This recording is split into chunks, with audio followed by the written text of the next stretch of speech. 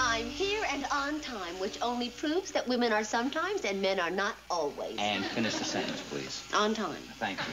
Don't you know you can drive a writer crazy by not finishing sentences? I'm sorry. How can you shave like that without a mirror? I remember my face. Ow, not very well. You missed a spot. Put your finger on it. There. You must have been working very late. 6 hours on one interview, but it was fascinating. 6 hours interviewing just one woman. How'd you know it was a woman? Can't think of anything else that would fascinate you that long. When you're right, you're right. Who is she? Margaret Weatherby. Who? Margaret Weatherby. She's a lady. How'd you find out? I saw a picture of her late husband, Lord Weatherby. Oh, that kind of a lady. What are you doing? I'm going to tie your tie. Have you ever tied a tie? No, but I've watched my father do it millions of times. It can't be that complicated. What do you mean, that kind of a lady? I mean, it's a title, not a testimonial. Do you know how old Trixie Weatherby is? Oh, Trixie Weatherby. She's very rich. That's the one. Do you know how old she is? What's so fascinating about her? For openers, try $53 million. That's pretty fascinating.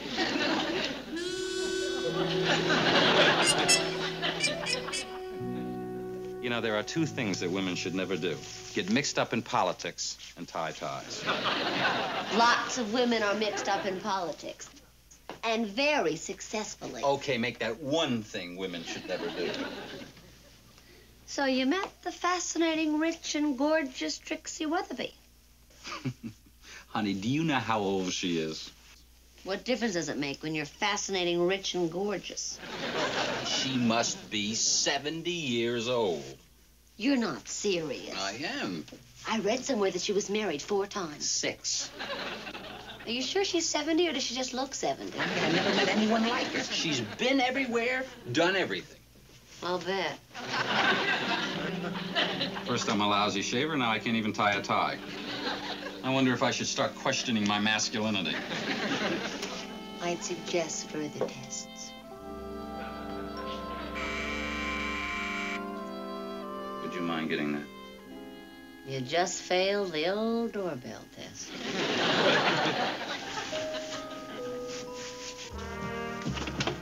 Mr. Hollinger? Maybe we should discuss my femininity. Oh, I'm sorry, lady. Oh, that's okay. This is Mr. Hollinger's apartment. Well, this package is for him. Would you sign for it? Oh, sure. Oh, my gosh. Thank you. Okay.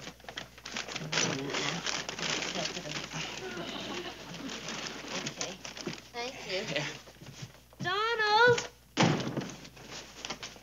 What's this? According to reliable sources, it's a package. For me? But we've already established that I'm not Mr. Hollinger. Who's it from? Trixie Weatherby. Oh, now why did that sweet old lady send me a package? Listen to this.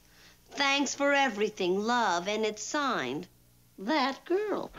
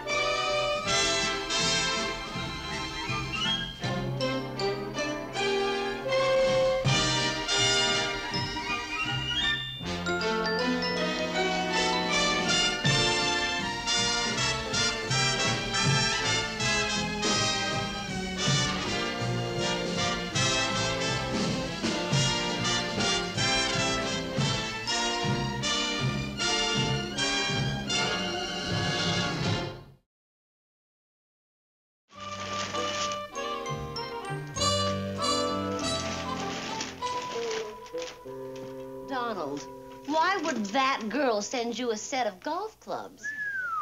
Aluminum shafts. Is that good? The best made. Donald, why would that girl send you the best set of golf clubs made? Honey, I told you, she's a nice, sweet old lady. Well, nice, sweet old ladies don't send golf clubs to nice young men they just met. Why not? Well, it just doesn't seem nice. And besides, what's this that girl business? I thought you said she was in her 70s. She is.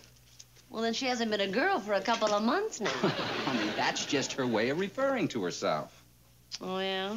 Well, it still doesn't explain why she'd send you an expensive set of golf clubs. But look, honey, during the interview, she mentioned that she was a golf buff. And I said I liked to play, but that my game wasn't very good and that my clubs were very old. Oh, Donald, you've said that to me 100 times, and I never felt the urge to buy you a set of golf clubs.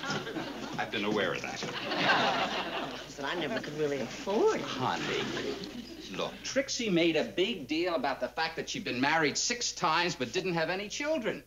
So, you know, she probably thinks of me as the son she never had. Son? Of course. You really think so? Honey, what else could it be? Look, she's just a sweet old lady with a little too much money and not enough people to spend it on. Yeah, maybe you're right. And you know if I could, I would. Finish. Buy you golf clubs. That means more to me than anything else.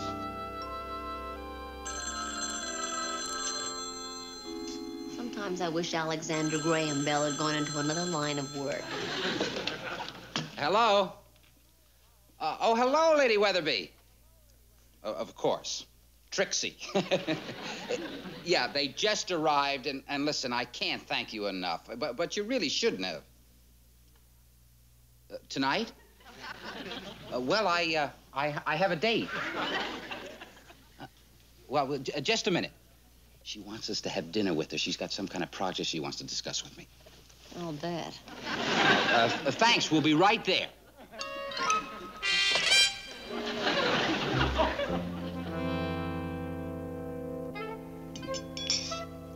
Earl!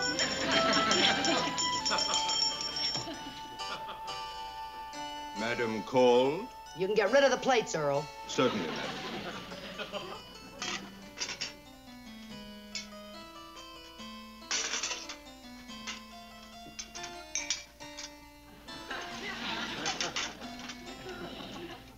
Is there anything more Madam wishes?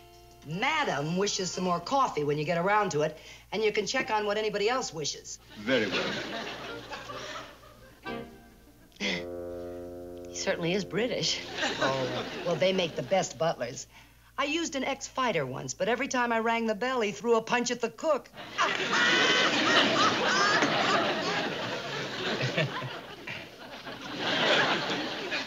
Isn't that funny, honey? Oh, yes. I'll tell you, Trixie's led a very interesting life. Interesting. Some of it's been downright unmentionable. You know, I've been married 6 times. Up until now. Up until now. Oh, I can't stand being single. Going out one night with one guy, the next night another one. I believe in marriage. I don't care what it costs, it's worth it. I've had the greatest togetherness any woman's ever had. 6 different kinds. 6 different times, naturally.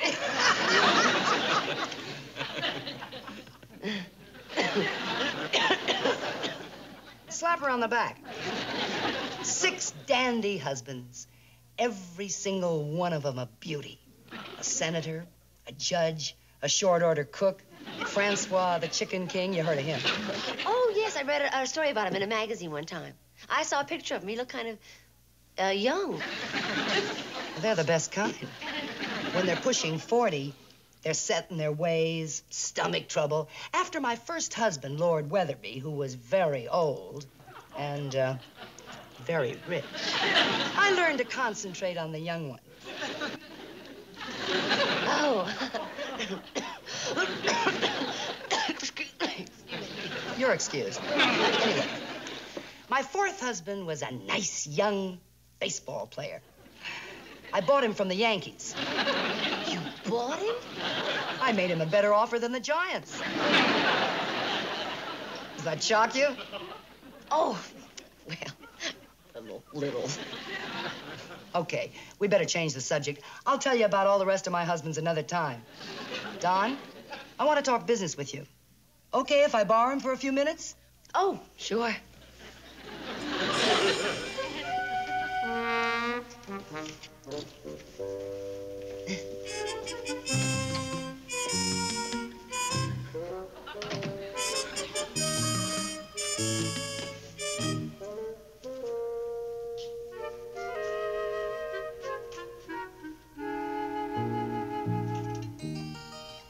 beg your pardon, miss. Would you care for anything more? Oh, no, thank you. I was just looking at the paintings. Ah, yes, miss. They're very beautiful. What are they? Several of Lady Weatherby's estates. This one is in Spain, this England, Switzerland, and Magamba. Magamba? An island in the South Pacific. Oh. Lady Weatherby owns it. Oh, my. I like this one the best. Ah, yes. That is Wickshire Castle. It holds many happy memories for me. Oh, really? Did you used to work there? No, miss. It was mine. I am the Earl of Wickshire. Oh. Nice to meet you. It's my pleasure, I assure you. Excuse me.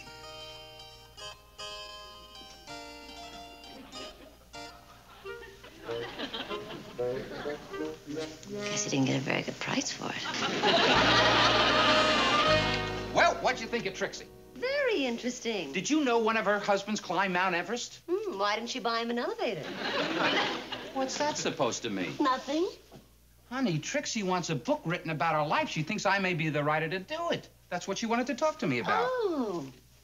You don't sound too enthused. That project could mean great things to me. I'll bet. What are you doing? Tidying up.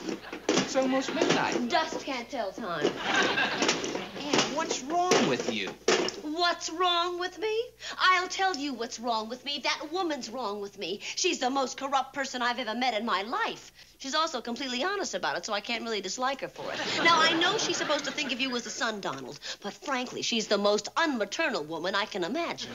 I don't think there's such a word as unmaternal. Don't you flaunt your dictionary at me, Donald. I'm trying to tell you how I feel. Well, what does that have to do with pushing a carpet sweeper around at midnight? I'm upset, and when I'm upset, I've got to do something physical. All right, honey, maybe Trixie doesn't fit your idea of motherhood, but I'll tell you something. She reminds me very much of my grandmother. Well, that should come as shocking news to your grandfather. You're jealous. You're jealous of that sweet old lady. You're not jealous. And that sweet old lady is not so sweet. You know, you're acting very silly. Am I? Am I? Very. Trixie Weatherby is an interesting character. As a writer, I am interested in interesting characters. As a man, I am interested in you.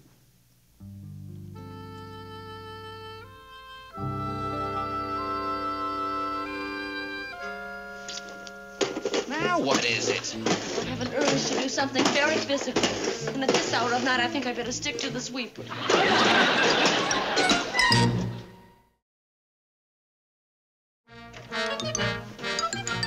Okay, Don, start explaining. I am ready for an explanation, and I want it explained to my satisfaction, so go ahead. Explain yourself.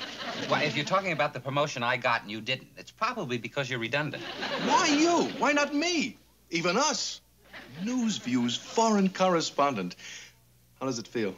Well, Jerry, it's still a little hard to believe. Oh, if I'd gotten a job, I'd believe it in a minute. I suppose you got a raise, too. Double my old salary. Disgusting. Congratulations. Thanks, buddy. Thanks a lot. You don't seem too, choked up about it. Well, I'll be gone a lot, Jerry, and I'm not sure about being away from Ann for months at a time. Yeah, I know that bothered me. Ruthie I could stay away from for years, but I'd miss Ann. I don't know, Jerry. I'm very leery about telling her. I don't know how she's going to take it. Forget Ann. Worry about how I'm going to take it. In fact, I'm on my way right now to throw myself down the escalator. Jerry. What? This building doesn't have an escalator. Oh. You know, you may have just put your finger on why you got the job and I didn't.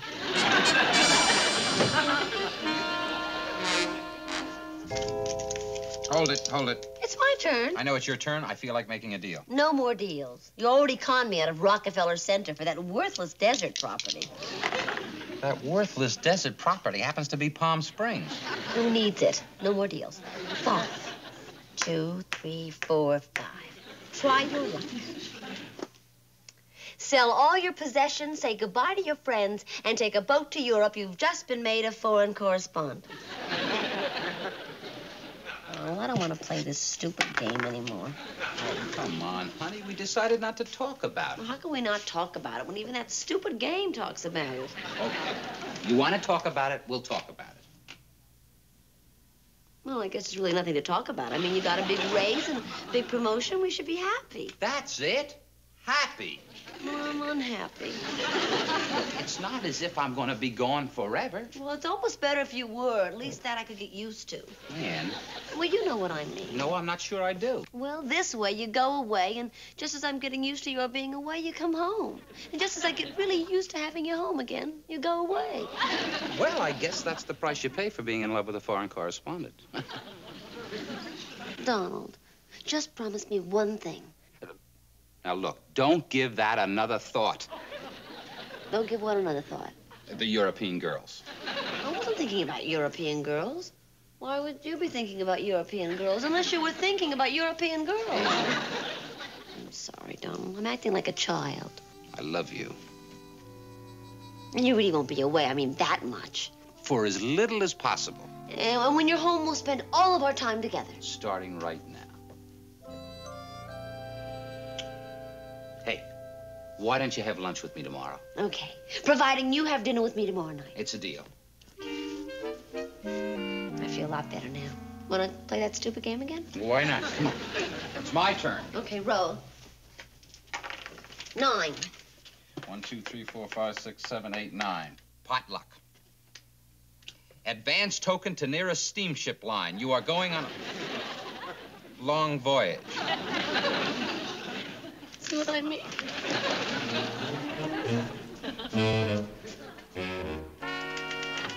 Hi.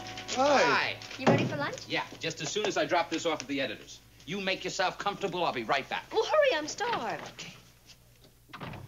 Well, what do you think of our new foreign correspondent? I'm crazy about him. I gathered that. I was wondering what you thought about his new job. Oh, I think it's a marvelous break for Donald. I wish he'd never gotten it. Funny, I have exactly the same feelings, but for very different reasons. The American in Switzerland? Yeah, Don's boning up on the places he'll be corresponding from. England, land of kings. A visitor's guide to Spain. Are those the countries Donald's going to? On his first trip.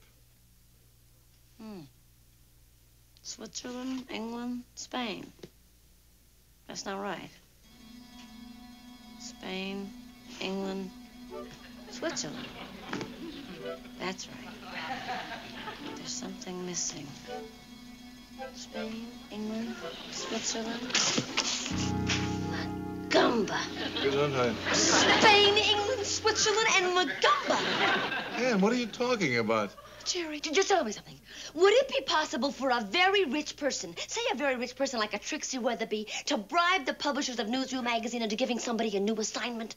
Impossible. Trixie Weatherby couldn't bribe the publisher. Trixie Weatherby is the publisher.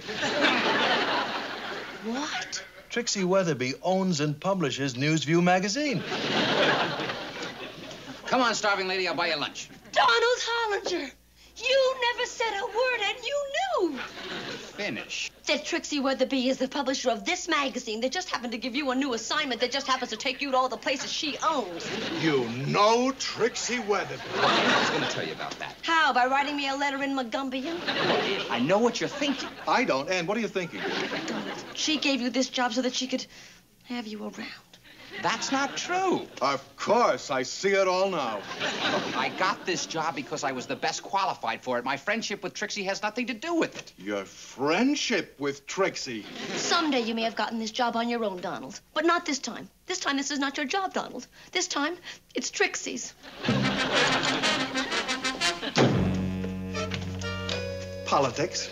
I knew I could have gotten a job if it weren't for politics.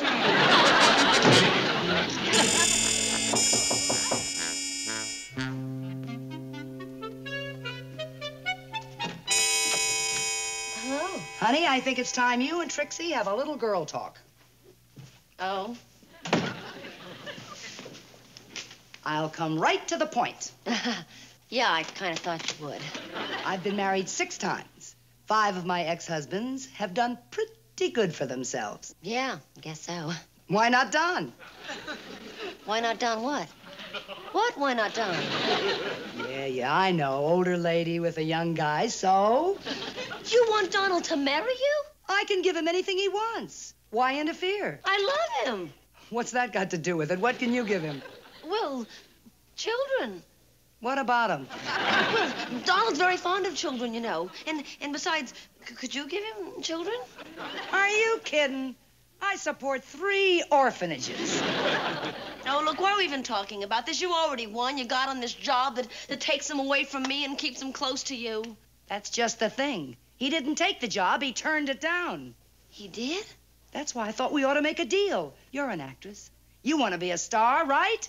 I'll buy it for you. Are you asking me to sell Donald? I'm too romantic to think about it that way. But if it's the only way to get him... No deal. Stop thinking about yourself. Think about him. He's given up a great opportunity for you. Look, that's very flattering, Trixie, but Donald does what he thinks is right. But what's right and what's good for Donald are 2 different things. Look, I don't even want to discuss this anymore. You sure we can't do business? Positive.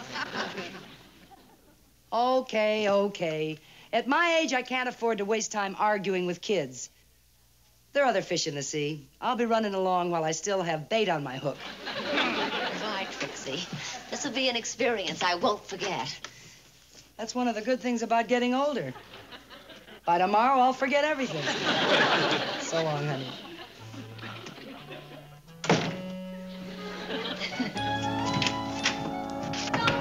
Donald. Oh, Donald. Oh. Oh, Donald, you make me feel so happy and so proud. I feel just like the Duchess of Windsor. I'm not sure that's a good thing. You know what I mean. The Duke gave up a whole kingdom for the woman he loved, and you gave up a big promotion and a raise and... Honey, Anne. What? Look, I want to be honest with you. You don't get to play the Duchess of Windsor in this one. I don't? Look, honey, I turned down Trixie and her job for one reason. Professional pride. You were right. I couldn't have been happy in that job unless I was absolutely certain I had made it on my own ability. I don't get to be your Duchess of Windsor? Maybe next time. But you can be my Betty Sue Solinsky. Who's Betty Sue Solinsky? A girl I used to love. In fact, I loved her so much, I gave up something very important. Oh, yeah? What'd you give up for Betty Sue Solinsky? The dead frog I used to carry in my lunchbox.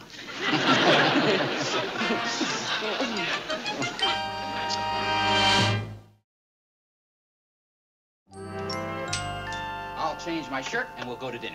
Okay. Here, honey, why don't you sort the mail while I change? We're not even engaged, and already I'm doing the crummy little jobs. Let's sort the mail. You may find a love note from an old flame. There's something from Trixie Weatherby. Oh, yeah? Open it. Oh, no, I think you ought to be the one to open it. You open it. Lady Margaret Weatherby proudly announces her recent marriage to Wendell Holmesby Smythe, the Earl of Wickersham. Well, what do you know? She finally found herself another young fella. And with a title yet. Wendell Holmesby Smythe is no boy. How do you know? Well, look at him. Where is he? In the kitchen, probably. Oh, but I'm happy for him. He's going to get the old house back. Come on, Donald, let's go. What kitchen? What house? What are you talking about? Trixie's butler, the Earl of Wickershire. Honestly, Donald, don't you listen? No, that's my trouble. I don't listen.